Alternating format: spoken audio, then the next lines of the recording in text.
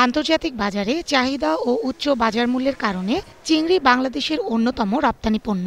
সাদা স্বর্ণখ্যাত চিংড়ির উৎপাদন বৃদ্ধির লক্ষ্যে বাংলাদেশ মৎস্য গবেষণা ইনস্টিটিউট উদ্ভাবন করে আধা নিবিড় বা সেমি ইন্টেন্সিভ পদ্ধতি।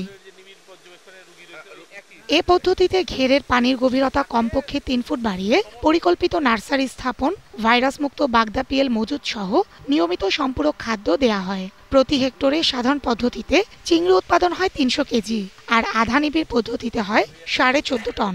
সবাই যদি আমরা উদ্যোগ নিয়ে এই চাষটাকে বা এই চাষিদেরকে সহযোগিতা করি, গভর্নমেন্টের সহযোগিতা থাকতে হবে, তাহলে আরো উন্নত মানের প্রযুক্তিতে চাষ করলে অবশ্যই ফলন বেশি হবে। মাঠ পর্যায়ে চাষিরা নতুন এই পদ্ধতির প্রশিক্ষণ পেলে উৎপাদন আরও বাড়বে বলে মনে করেন রপ্তানিকারকরা। কৃষকদেরকে হয়তো বাইরে নিয়ে ট্রেনিং দিতে হবে, অথবা ফিশারি ডিপার্টমেন্টকে এটা আরো একটু ওতপ্রোতভাবে তাদেরকে কৃষকদেরকে উদ্বুদ্ধ করতে হবে। চাষিদের প্রশিক্ষণ দিতে এরই মধ্যে উদ্যোগ নেওয়া হয়েছে বলে জানিয়েছেন মৎস্য কর্মকর্তা।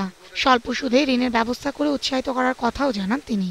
প্রচার প্রচারণা সহ তাদেরকে আমরা বলছি যে গুড অ্যাকুয়াকালচার প্র্যাকটিস বা উত্তম চাষ ব্যবস্থাপনা অনুসরণ করতে, যার ফলে তারা ক্ষতিগ্রস্ত কম হয়, উৎপাদন বাড়ে। ২০১৪ সালের প্রথম দিকে খুলনায় আধা নিবিড় পদ্ধতিতে শুরু হয় চিংড়ি চাষ। ফারজানা শ্রাবন্ত, ২১শে টেলিভিশন।